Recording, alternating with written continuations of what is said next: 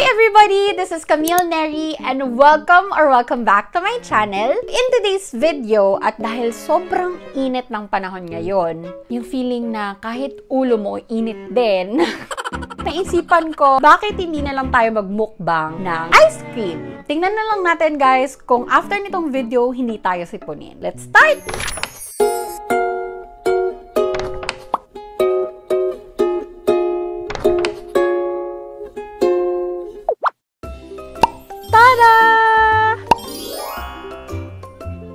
So, eto guys, ice cream na to, nakuha ko siya for only 128 pesos, 9 pieces na siya. Sobrang dami na nito, sobrang sulit na ng 150 pesos mo. So, ilalagay ko muna to lahat guys sa ref and paisa-isa ko lang siya kukunin kasi ayokong isacrifice yung quality nung ice cream. Okay guys, first na ito-try natin is yung mochi nila. We have here yung chocolate and then yung vanilla. So, first time kong ayan siya guys, yung chocolate mochi nila.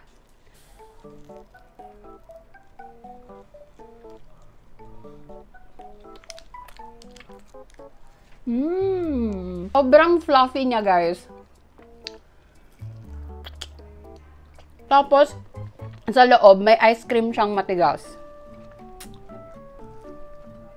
Akala ko marshmallow siya. Yan yung matigas na chocolate.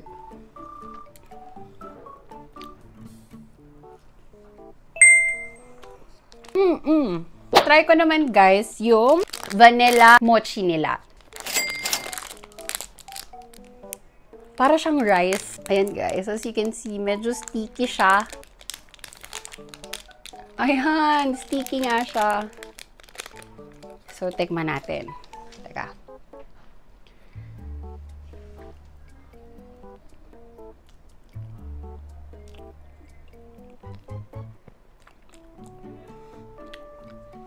Yung vanilla niya parang yung ice cream ng Jollibee tapos McDo.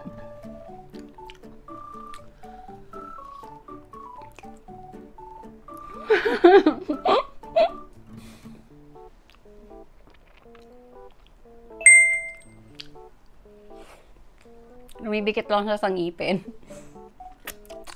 Okay siya guys. Next naman guys ay etong ice pop from Aice Ice Cream. Pakita ko sa inyo guys yung laman niya.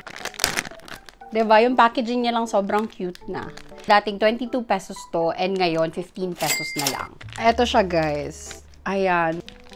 Ayan siya. Eto yung melon nila na mini pop. Siyang melon na guys.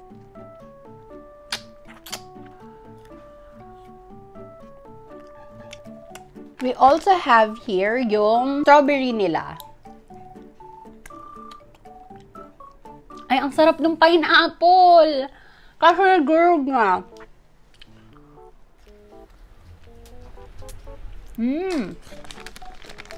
Ay, actually, apat siya. Apat yung laman niya, guys. Parang yung isa, parang nakasali lang. Ayan, apat nga siya. Ito, itry natin tong color yellow.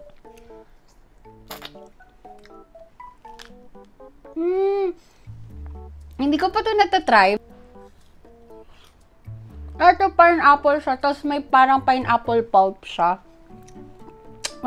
May bigat lang mo. Matitikman mo guys yung pineapple na pulp niya. Masarap. And last, this one. Tingnan natin kung anong flavor niya. Ganun din. Pineapple din siya guys. Perfect to guys for for kids. Next naman guys is etong sweet corn flavored ice milk. And eto guys, never ko pa tong na-try kasi hindi talaga ako fan ng mga sweet corn. Try natin kung magugustuhan ko to. This is for only 15 pesos lang. Ang hirap naman buksan! Ay, para siyang yung chichiryang sweet corn. Ayan siya guys. Pag ginawakan nyo siya, sobrang lambot niya. And as you can see, corn shape siya na waffle. So, itry na natin.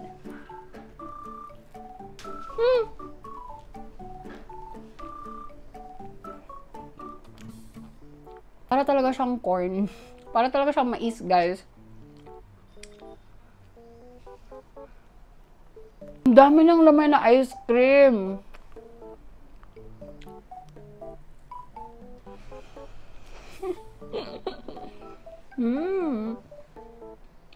Wait lang.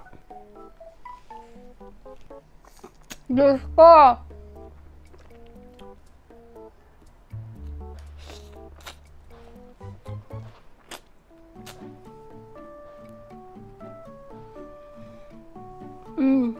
Nakaka-amaze to guys kasi para talagang real corn siya.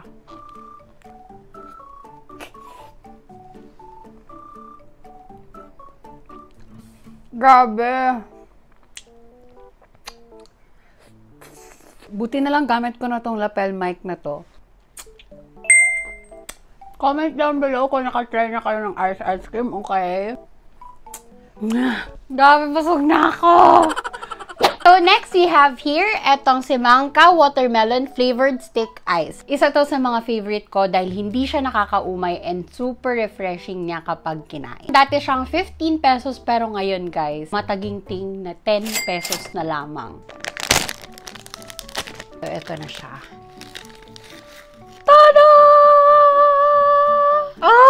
Heaven talaga to guys. As in, pinaka-favorite ko to. Slice siya na watermelon. And yung mga black na yan, chocolate crisp yan, na parang nagmimimik ng watermelon seeds. Muna natin.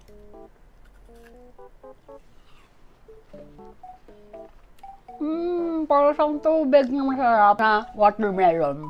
Lon. And sobrang sarap nito guys, chocolate crisp na to. Parang gusto ko papunuin ko pa yan ng chocolate crisp dahil sobrang sarap nito. Ayan guys, pampaalis ng umay.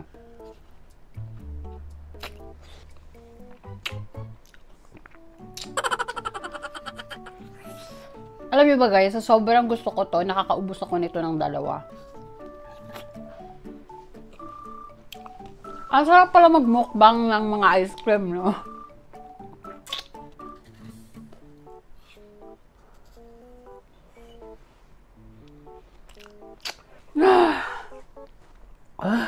Ang lamig. Wait lang. Nakapasok. Naman guys, we have here etong milk melon flavored ice milk. So eto guys, sabi ng mga kapatid ko, mukha daw siyang yung melona, yung Korean na ice cream. Eto guys, dating price nito is 18 pesos, ngayon 12 pesos na lang siya. So ayan siya. Sobrang soft na.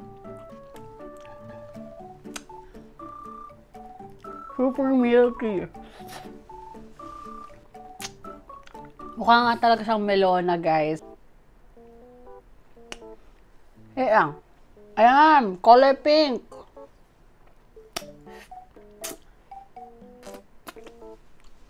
Yung melona kasi guys, 60 pesos ata yun. Or basta 50 pesos above. Pero eto, 12 pesos lang, guys.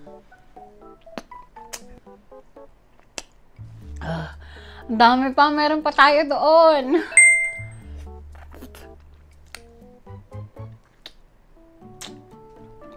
So, ubos! So, next naman guys, we have here etong chocolate crispy. Dating price nito is 30 pesos, pero ngayon guys, 19 pesos na lang. Pero nito guys, isa pang flavor, yung coffee ice cream nila, coffee crispy. Mas gusto ko to. Diba? Ayan siya. Eee! Ayan, yung mukhang Ferrero.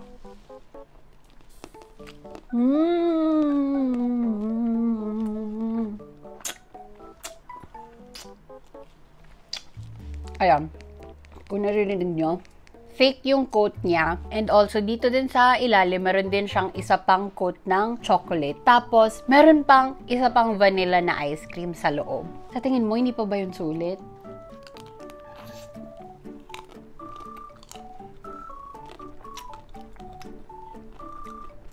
Kung ako sa inyo guys, kung meron kayong budget or meron kayong tindahan, better mag-franchise kayo nito. Dahil feeling ko, mataas yung kita dito.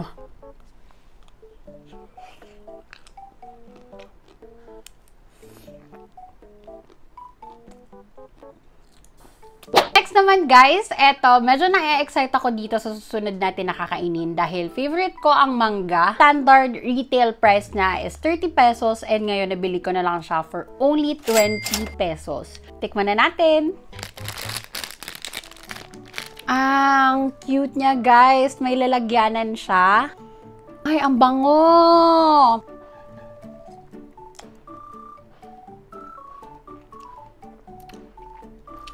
Para siyang natural na mangga guys. Natitikman mo yung sweetness ng mangga.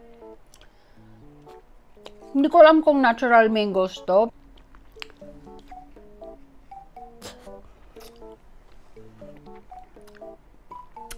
Refreshing din siya sa bibig. Tingnan na lang natin guys kapag natikman nyo to mga ice cream na to. Baka maging freezer na yung ulo nyo. And last but not the least, ito-try din natin tong pineapple flavored stick ice. Ito guys, 15 pesos yung standard retail price niya, pero I got this for only 10 pesos. Hindi ko pa siya natatry dahil feeling ko, sabi ko, parang ordinaryo lang yung, lasa niya. Rectangular shape siya.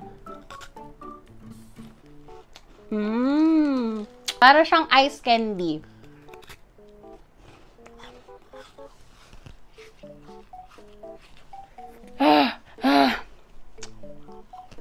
Grabe nakakangilo. Para siyang pinatigas na pineapple powdered na juice. Ayun. Pero masarap siya. Parang hindi siya madaling matunaw. Actually guys, kahapon ko pa ito binili. Pero ngayon lang ako nakapag-film. Dahil nag-edit pa ako ng video kahapon. So ngayon, eto na.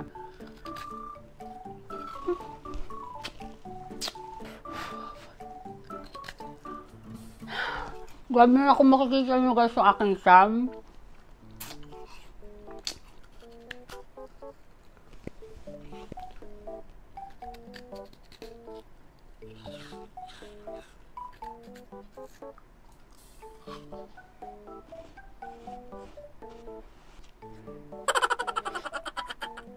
Yay!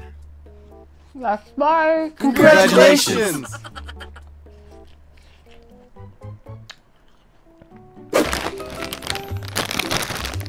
Kain muna tayo guys ng chichirya dahil medyo naumay ako sa lahat ng kinain ko ngayon.